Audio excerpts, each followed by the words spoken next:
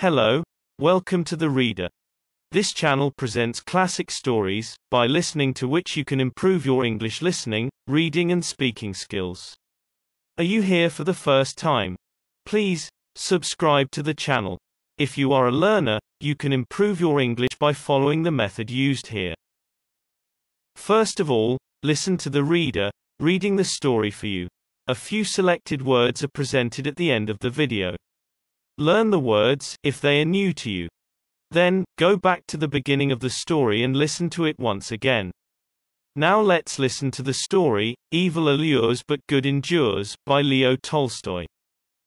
Evil allures but good endures, by Leo Tolstoy. There lived in olden times, a good and kindly man.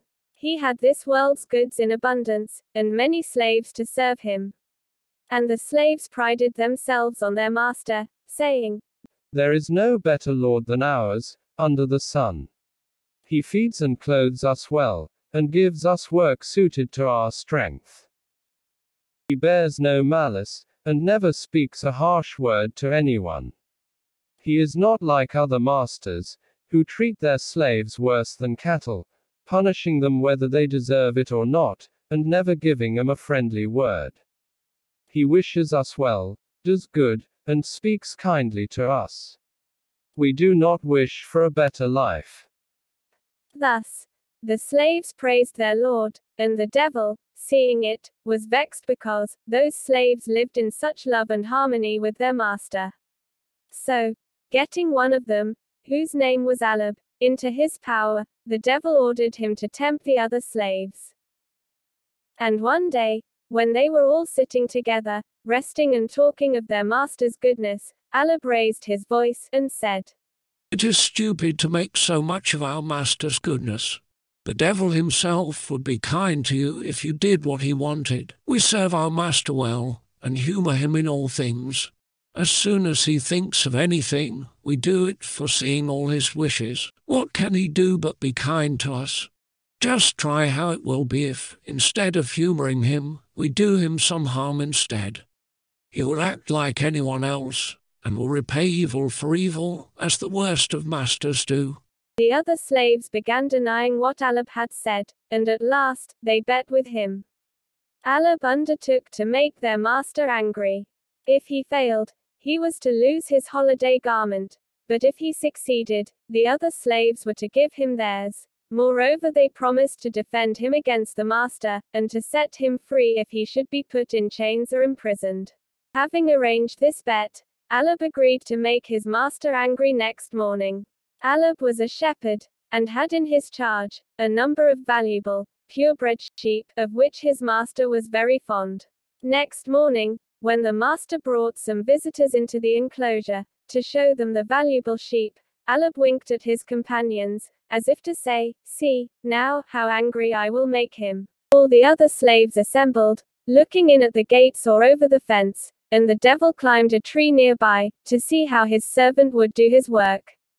The master walked about the enclosure, showing his guests the ewes and lambs, and presently he wished to show them his finest ram. He said, "All the rams are valuable, but I have one with closely twisted horns, which is priceless.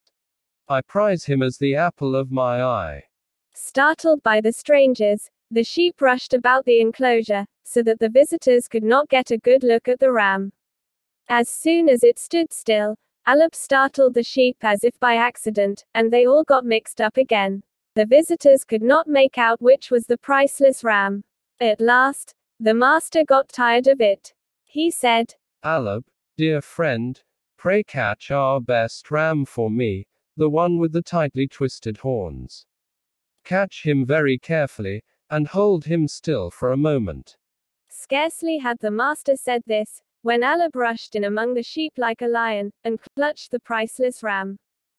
Holding him fast by the wool, he seized the left hind leg with one hand, and, before his master's eyes, lifted it and jerked it, so that it snapped like a dry branch. He had broken the ram's leg and it fell bleating onto its knees.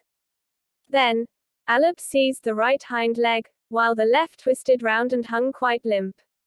The visitors and the slaves exclaimed in dismay, and the devil, sitting up in the tree, rejoiced that Alub had done his task so cleverly. The master looked as black as thunder, frowned, bent his head, and did not say a word.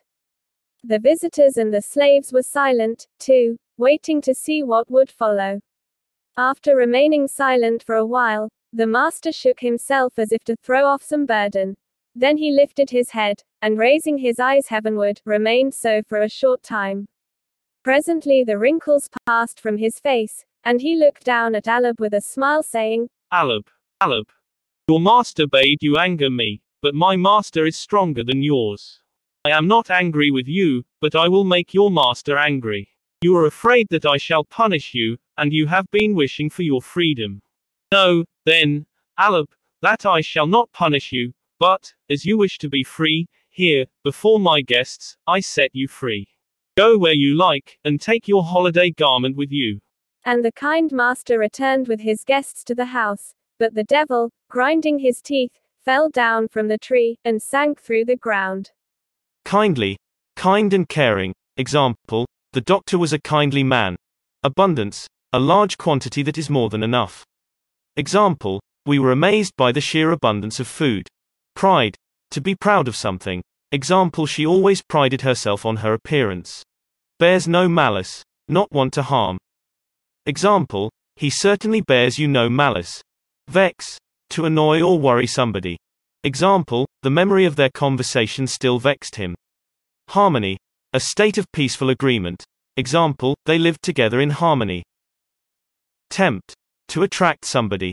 Example, he was tempted into a life of crime. Goodness, the quality of being good. Example, you should think that goodness exists in everyone. Humor, to agree with somebody's wishes. Example, I thought it best to humor him rather than get into an argument. Foresee, to know about something before it happens. Example, it's impossible to foresee how life will work out. Deny, to say that something is not true. Example, he denies attempting to murder his friend. Purebred, born from parents of the same breed. Example, he bought a purebred stallion. Ewe, a female sheep. Ram, a male sheep. Lamb, a young sheep.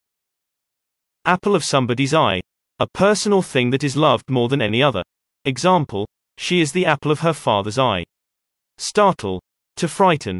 Example, the explosion startled the horse. Jerk, to move with a sudden sharp movement. Example, he jerked the phone away from her. Hind legs, the back legs of animals. Example, the horse reared up on its hind legs. Dismay, a worried, sad feeling. Example, he looked at her in dismay.